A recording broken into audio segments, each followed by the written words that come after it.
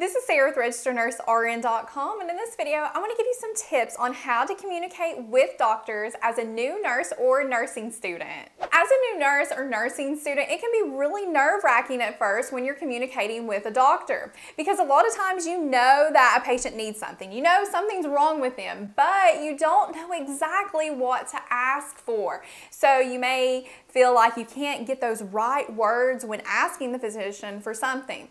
Or you're afraid of those questions that may pop up whenever you're conversing with the doctor, and you may feel afraid of not knowing the answer to them, and then you start to stumble over your words and make a mess of things. So as the nurse, you are the patient's advocate, so you really want to develop your communication skills when communicating with a doctor. So tip number one, you want to practice, practice, practice. Don't let the first time that you speak to a doctor about a patient be whenever you're out of orientation on your own.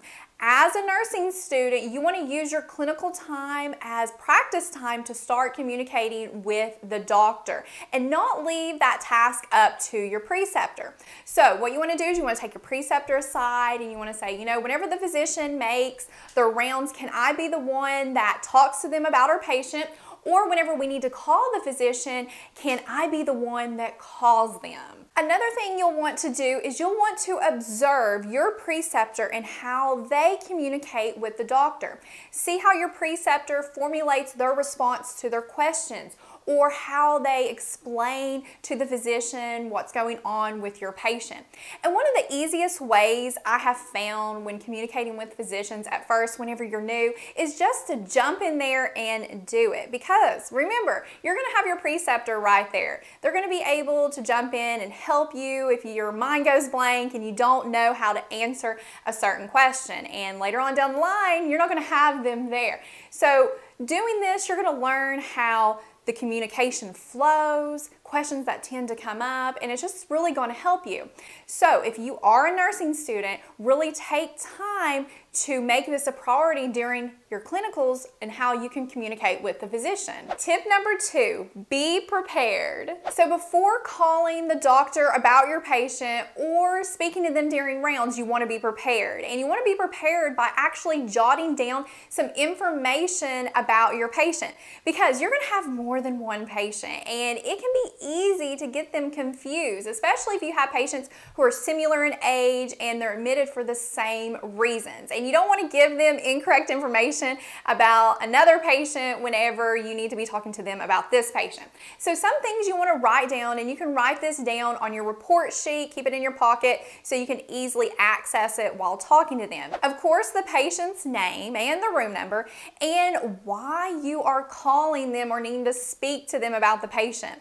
And just in case some questions come up, you want this information handy, like the patient's health history, their basic labs like CBC, their clotting levels like PT-INR, BMP, their renal function like BUN and creatinine. And if this is a cardiac patient, you need to know their cardiac enzymes like troponins and a D-dimer. And of course, anything that's abnormal. And the recent vital signs, their heart rhythm, if you know that, and medications they're on, especially if you're going to be calling them about the cardiac system, because say your patient's heart rate was running in the 130s, physician's probably going to ask you, are they on anything for it, like beta blockers or anything like that? And you need to be able to communicate and know if your patient's on that.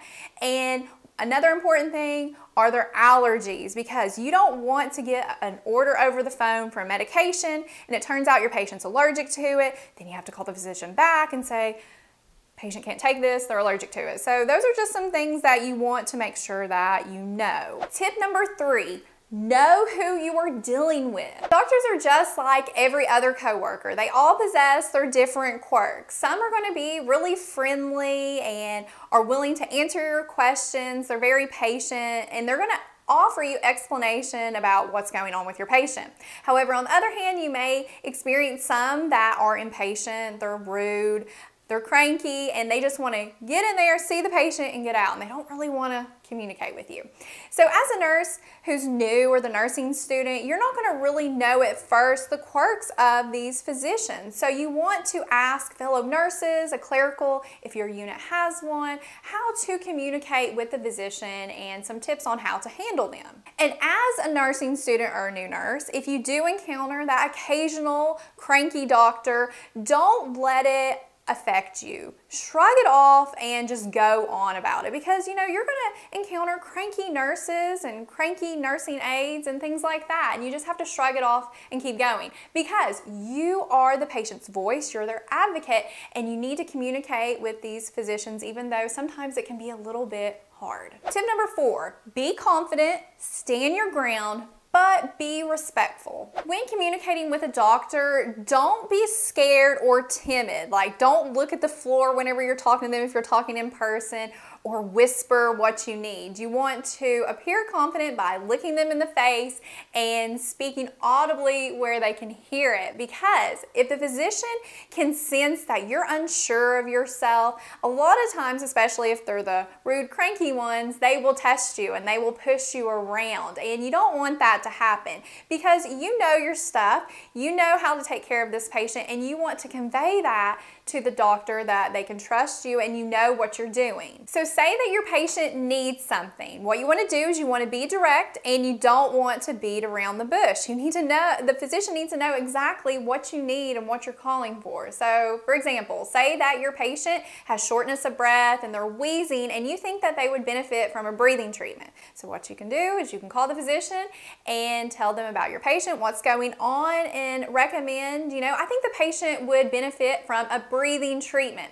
And there you are, you're stating what that you think that the patient may need, and if the physician agrees with you, they can order that. Now let's suppose you receive an order from a physician and something just doesn't seem right, and you need to really talk to that physician and make sure that this is what they meant to order, because as a nurse, you will encounter situations like that. For instance, I had a patient who wasn't doing very well, and they weren't eating, they weren't able to take anything down, and the physician ordered a nasogastric tube insertion on them. But the patient had critically low platelets, like they were very low. And this physician, it was during the weekend, and they weren't totally familiar with the patient's case, so they were just filling in, and I get this order and I know that those platelets are really low, and I'm thinking to myself, okay, inserting an NG tube that goes in through the nose, down through the throat until it gets into the stomach, it's pretty invasive and you can have a little bit of bleeding with that. Well, if we insert this tube with these platelets being so low, if we nick something, scrape something, this patient bleeds, they can bleed out because they just don't have those platelets there to act like a Band-Aid and stop that bleeding. So call the physician and let them know. I said, I see that you ordered an NG tube on this patient. However, their recent lab work, their platelets showed this, it's critically low, and I just wanted to verify that you still wanted to proceed with this. And of course, the physician said, no, I wasn't aware of that, and the order was canceled. So when you receive an order and something just doesn't seem right, your nursing intuition's telling you, hey, I don't know about this. It's okay to call the physician and ask them about it, but you want to be professional about it and tactful, and you don't want to come across like you're putting them down or that they're not intelligent or something like that. You want to present in a professional way. Tip number 5, build rapport with your physicians. Now this can really go a long way. So you want to take time throughout your day, if you see a physician rounding or a resident, that you take time to smile and say, hi, how are you doing? Acknowledge their presence, just like how you would with a fellow nurse that you're working the floor with. And if you do have those grumpy doctors, you should even take time on a daily basis to say hello to them, because over time you're going to see that they may soften up to you and start talking and appear less grumpy over time. So don't just ignore the physicians when they come to the floor. A lot of times I've seen on floors where when the physicians start rounding, all of a sudden it's like an exodus. The nurses leave and part and go in the patient's room, they're busy, they don't really even acknowledge the physicians that are on the unit. And this isn't good because physicians, they can sense when they're not really wanted or liked on a floor. And you really want to build those relationships in that report, because when you do that, the physician's you're going to notice they're going to be quicker to return your phone calls, to answer your questions, and when you need them in those code blue rapid response situations, they're going to be faster to come to your side to help you with that patient. So always take time to smile and say hi